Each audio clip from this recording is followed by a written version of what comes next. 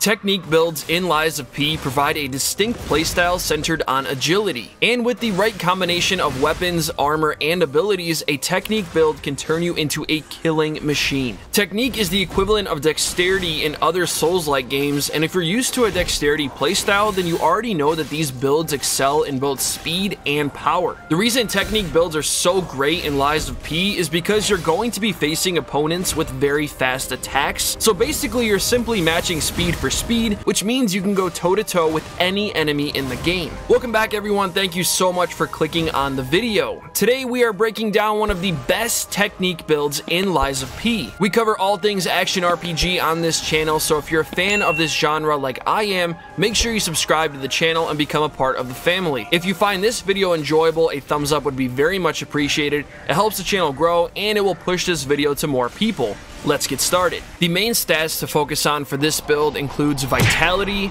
Vigor, Capacity, and Technique. Vitality determines your character's HP. Your overall health amount will grow as you increase your Vitality, and your guard regain abilities will also be improved. As your Vigor increases, your stamina will grow, allowing you to execute more consecutive attacks and just cover more ground in general. A higher Capacity means you can carry a heavier load, including your Legion arm, amulets, and weapons. And lastly, Technique is going to be your main primary damage modifier. The further you increase Technique, the more damage your Technique scaling weapons will deal. Next, let's talk about the weapons. This build utilizes one of the best weapon combinations in the game for a Technique build, and also takes full advantage of one of the best boss weapons in the entire game, the Two-Dragon Sword. One of the best starting Technique weapons, besides the one you choose at the beginning of the game, is the Booster Glaive. This weapon can be found inside a chest in Chapter 3. I love the Booster Glaive because the charged heavy allows you to thrust forward towards your enemies, and this range advantage is huge when you're going up against tough enemies or even bosses. My main weapon combination consists of the Booster Glaive handle and the Alive Puppet's Axe Blade,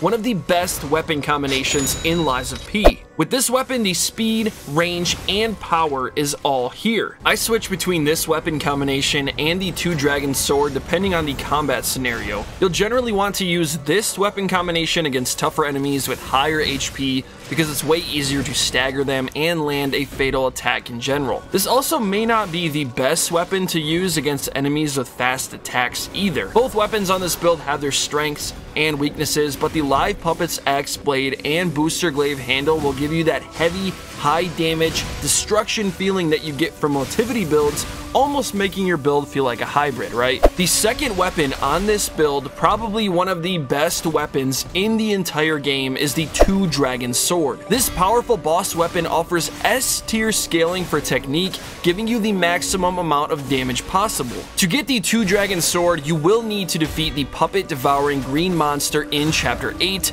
The boss's Ergo can be given to Alidoro in exchange for the weapon. The Two-Dragon Sword comes with two Fable arts, Link Emergency Dodge and Wind of Swords. Link Emergency Dodge is incredible in situations where you feel overwhelmed or just need to get some distance to open up some room for a powerful attack. The whole sequence consists of a dodge, forward stab, and a powerful 360 spinning attack. Wind of Swords will execute a quick and powerful ranged attack that's good for AoE damage. This sword also comes equipped with its own parry mechanic. Yes, that's right. If you charge the heavy at the right time, you can actually parry attacks. This works on every single enemy and every single boss. It does take some getting used to, but I promise you, once you do get used to it, it is one of the most satisfying things in the entire game. The best Legion arm to use on the build is the Puppet String Legion arm. In my personal opinion, it is the best and most versatile arm in the entire game. Being able to close those gaps or even pull enemies towards you is a huge benefit to have, especially against bosses. This is also the first Legion arm you obtain in the game, so I would advise fully upgrading this arm as soon as you can.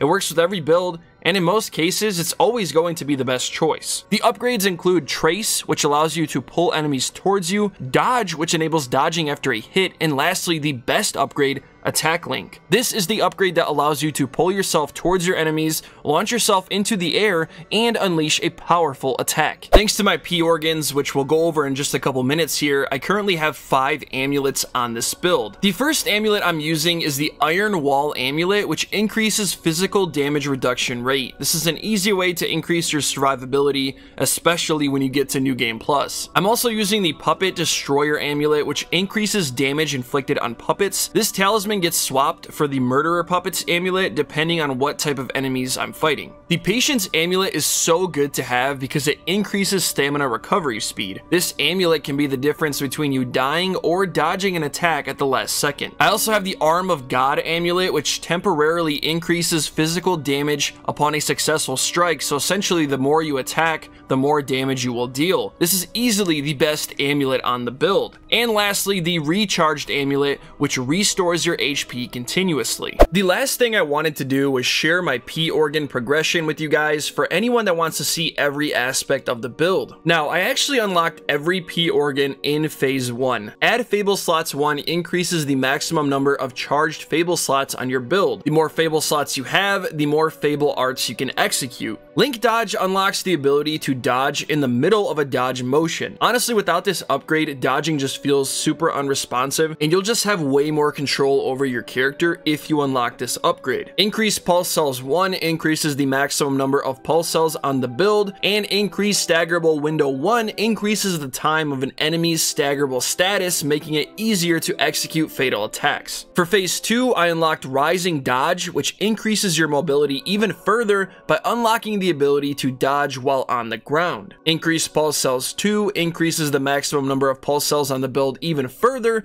and I also unlocked Add Amulet Slots 1. I ended up skipping phase 3 and just unlocked all of the upgrades in phase 4. I unlocked Increase Special Grindstone Uses, Perfect Guard Cause Stiffness, which breaks the enemy's stance when a perfect guard is successful, Add Amulet Slots 2, which lets me hold even more amulets on the build, and lastly, Add Fable Slots 2. In phase 5, I further increased the time of an enemy's staggerable window, and then eventually skipped phase 6 to unlock Lightweight and add Amulet Slots 3 in phase 7. Thank you all so much for watching the video. If you have any questions, please let me know in the comments below. If you found this video helpful or enjoyable in any way, shape, or form, a thumbs up would be very much appreciated. Thank you guys so much. It really helps the channel grow, helps the channel get more views, and it'll push the video to people that may need it. If you want to see more guides just like this one for Lies of P and future Souls-like action RPG games, don't forget to subscribe to the channel and turn on those bell notifications so you are notified every time I drop a new video.